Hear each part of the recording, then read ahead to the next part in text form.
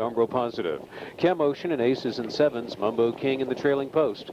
It's post time for the 59th Canadian Pacing Derby Championship. They're all on the gate, the field of 11. One of the most elite fields to ever face the gate in Canadian history for the Pacing Derby final, and they're off in 2001 with GALLO Blue Chip along the inside. Space Shuttle is leaving. Armbro Proposal, Armbro positive up into the top 4. Electric Stena is on the outside into the top 5, and Intrepid Sealster is to follow up in 6th into the first turn. Mumbo King is 7th away. 8th along the inside is Goliath Bayama, then Royal Flush Hanover, Cam Ocean. Aces and sevens was 11th and last, leaving Mike Lachance briefly to the front with Armbro positive. GALLO Blue Chip had a peek at his seat along the inside, stayed out there and drives to the top. Quarter was 26 and 3.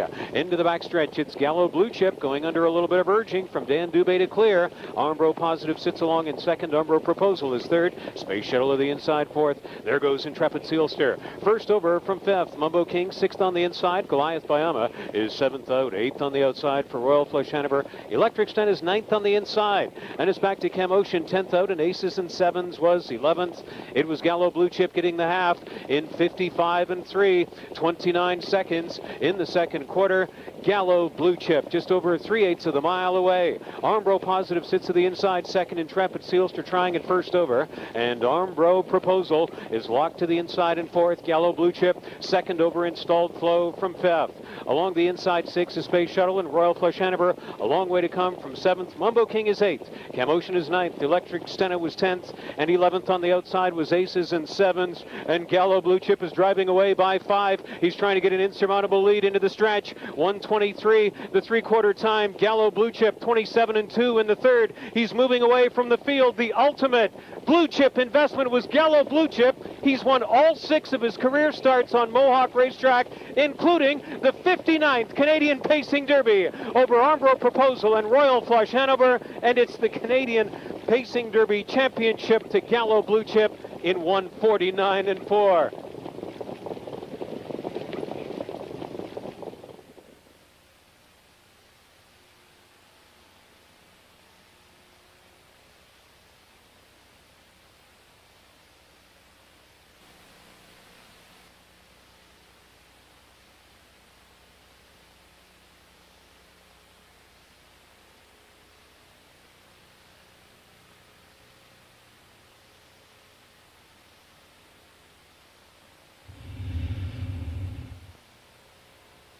The field of 11.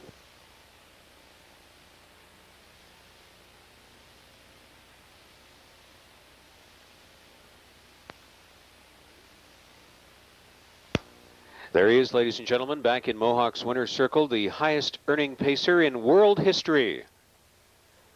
Surpassing that milestone last week here at Mohawk. Tonight, a champion in the 59th Canadian Pacing Derby to take his rightful place in Canadian and world harness racing history. Number 2, GALLO Blue Chip, who also on Canadian soil won the North America Cup and Breeders' Crown and the Burlington Stakes. He's a 36-time career winner now, over $3.6 million. Trained by Mark Ford for Martin Scharf of Lawrence, New York, and driven to victory by Danielle Dube. The winner's circle presentation for the Canadian Pacing Derby Championship Trophy 59th year, made by Mr. Hugh Mitchell, Senior Vice President of Racing for Woodbine Entertainment at Woodbine and Mohawk. We have our Greg Blanchard down in the winner's circle, and we'll go to his post-race interviews in just a moment.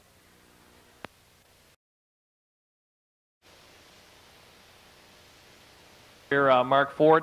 Race unfolded basically the same as last week. You had to be feeling pretty good about things at the half. Oh, I tell you, you never know how things like this is going to go, and I was hoping that maybe that's the way things had happened. So it couldn't have worked out any better for us anyway. You said last week after the race, you were thinking before last week about the all-time earnings record. Now we look ahead a little bit to year-end honors again. Is that something you're starting to think about again this year with them?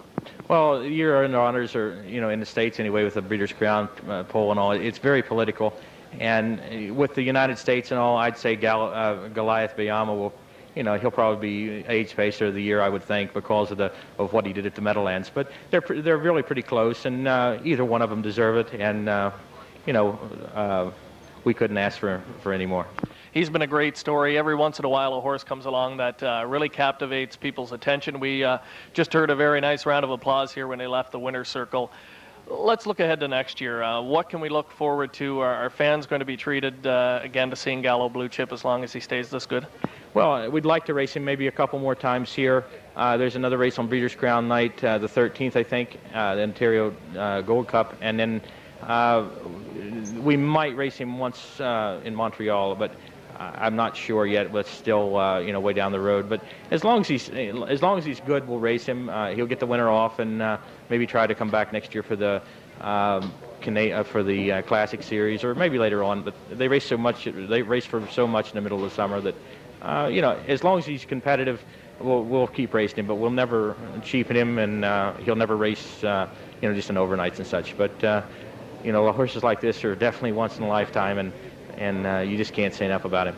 Mark, congratulations. Good luck on the way to $4 million. Thank you very much.